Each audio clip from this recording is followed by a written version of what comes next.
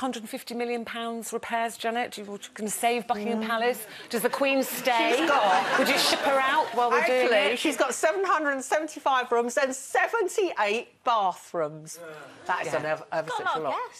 Yeah, I know she's got a lot of guests. But what I think is she's got loads of other palaces, let's be honest. She's got Windsor, she's got Balmoral and she's got Sandringham. So why doesn't she move out and then we do all the refurbishment, but in return we get to use it?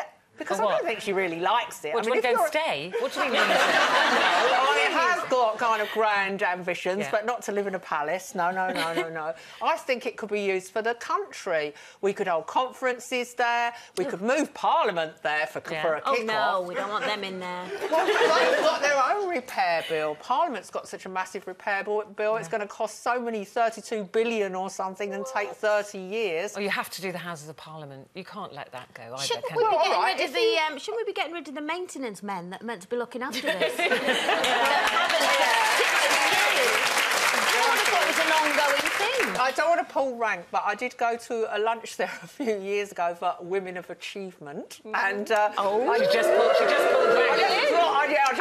pulled rank. I was busy that day. Yeah, all right. So on my lunch at Buckingham Palace, I did notice that it is a bit threadbare. The carpets could do with a good, perking up, and they've got 3 bar fires. But they've got these the actual building itself, fireplaces. they're saying, is crumbling. Apparently, Princess Anne nearly got hit on the head by a falling piece of masonry. But let's be honest, it wasn't built as a palace. It was built as a nobleman's house, and then King George III took it over, I think, in 1760 or something. So it was never actually built as a palace in the first place, and I think it belongs to the whole country. I think the idea that it's someone's private residence when they've got other palaces is bizarre. Why don't we turn it into somewhere that everybody can visit?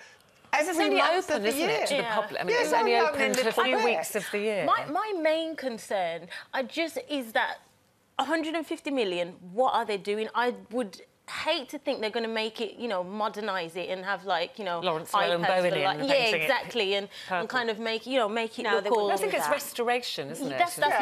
As long as it's restoration, I'm happy to contribute. I mean, the electrics... Look very brightly coloured if Windsor Castle's anything... They're saying the electrics haven't been looked at since the 1940s or something. It's dangerous as well. What? With that many rooms in the house, there are rooms in the house she probably hasn't been in since the 1940s. Yeah. I think she could open up a wing to show her wardrobe. Yeah, I think the Queen, move out when they're doing it, but I think she could still it's such an enormous place. She could still have a wing and the rest of it could be opened up to the public.